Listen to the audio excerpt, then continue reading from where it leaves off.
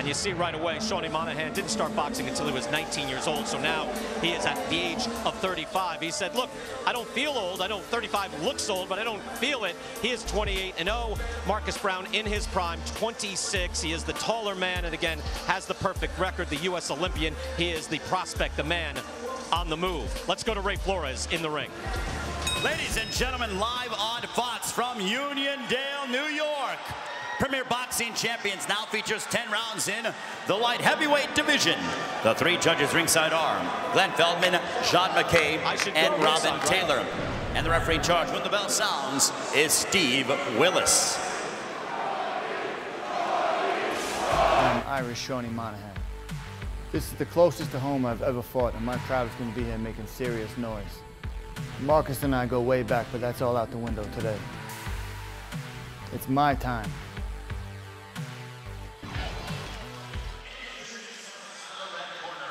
Wearing the black trunks with the green and the gold trim. His professional record, a perfect one. 28 wins, 17 of those coming by way of knockout against no defeats. Island, New York. Ladies and gentlemen, please welcome Sean Monaghan.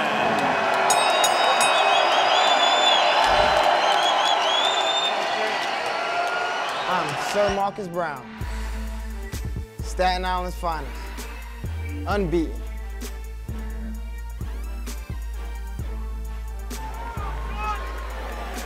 And across the ring, his opponent fighting out of the blue corner. He comes in wearing the blue and the black. As professional, he too is undefeated. 19 wins, 14 of those coming by way of KO. From Staten Island, New York, he is the 2012 U.S. Olympian, Sir Marcus Browne.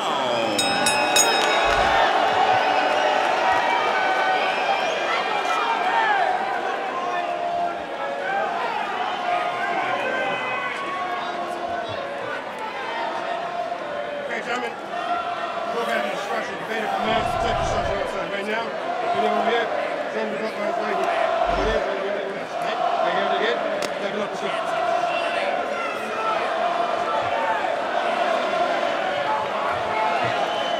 Here is Marcus Browne, 2012 Olympian, unbeaten. Sean Monaghan. Grew up, lives just 20 minutes from this venue. Without question, the crowd favorite. These two have known each other since their amateur days.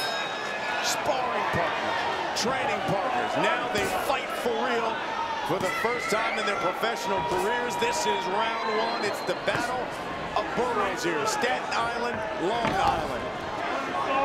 Monaghan, the black trunks, the green trim. Browne, the southpaw. And Sean Monaghan said really the first time in his professional career fighting a southpaw. Monaghan staying right in front of him from the beginning. I don't know if that's a good idea. Remember this.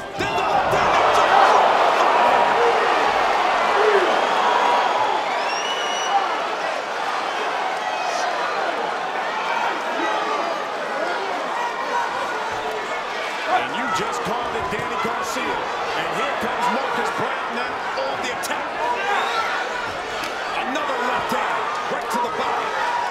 Monaghan needs to be smart and protect himself. It's the first round. He's already lost the round from the knockdown. So he needs to be smart, be more defensive, and get back to his car.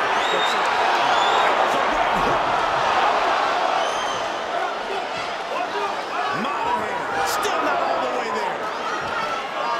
He has to try to circle to his left, get away from that straight left hand of Browne. He's just standing right in front of him. He's just sitting duck for that left hand all day. There's a left to the body. And it's a low. And Steve Willis is going to call the timeout.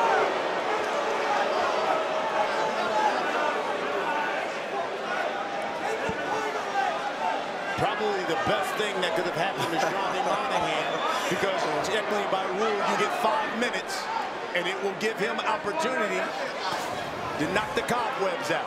We take another look at this one. That's belt line. This belt line,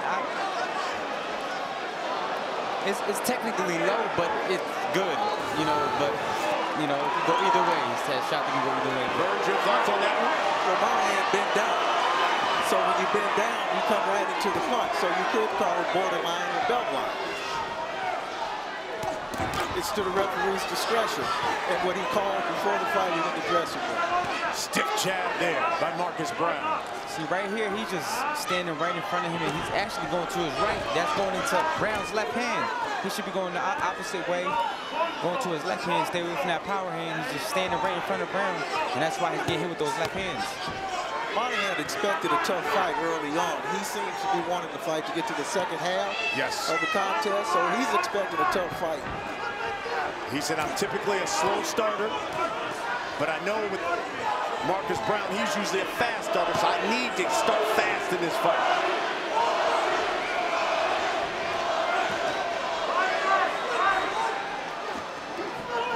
Here's the right hook that he said he needs to be cognizant of Marcus Browne. Marcus Browne, the more athletic fighter out of the booth. There's another left hand, the uppercut by Browne. Monaghan has to try to make an ugly fight, put the pressure on him. He's not going to win this fight on the outside, standing in front of him. He's going to get tagged up all day.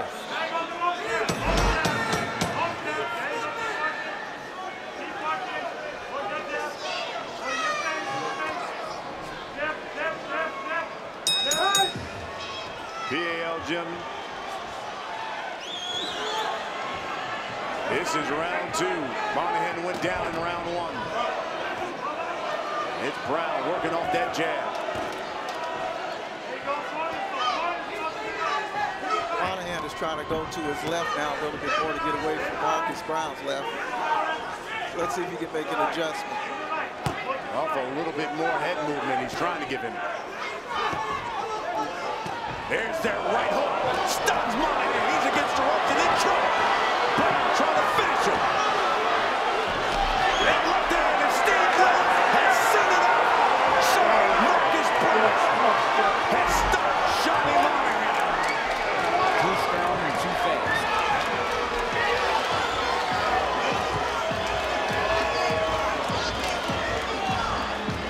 Virgil, without a doubt, you train probably the top dog in the light heavyweight division in Andre Ward.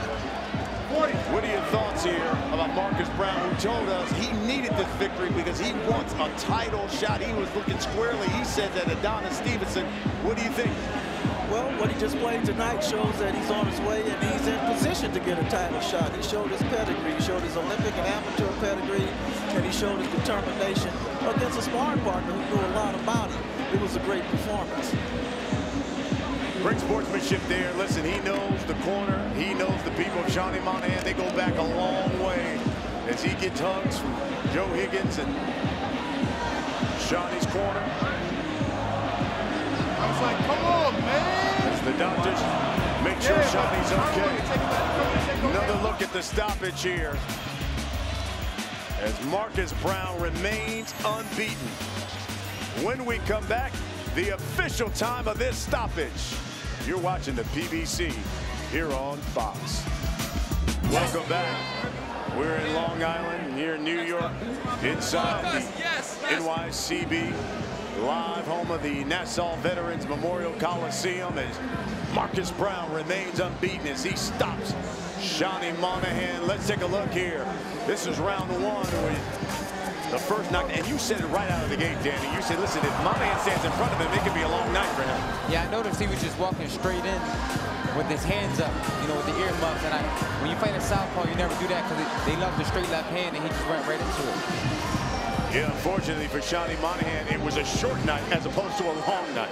It was. He did want to get to the second half of the fight, Brian. But what's interesting is he said the very punch he said he needed to look out for is the very punch that started to play out the right hook. It was a beautiful temper shot he never saw and he never recovered from it. Marcus Browne, 2012 Olympian, says he is dying for a shot at the world title. Certainly helped himself here this evening as we take a look And your punch stats, Marcus Browne threw 100 punches. He landed 40% of those punches. When you landed 40%, you got yourself a good night. Let's get the official time on the stoppage. Here's Ray Flores. Ladies and gentlemen, the end comes at 40 seconds of the second round. For your winner by technical knockout and still undefeated, Sir Marcus Browne.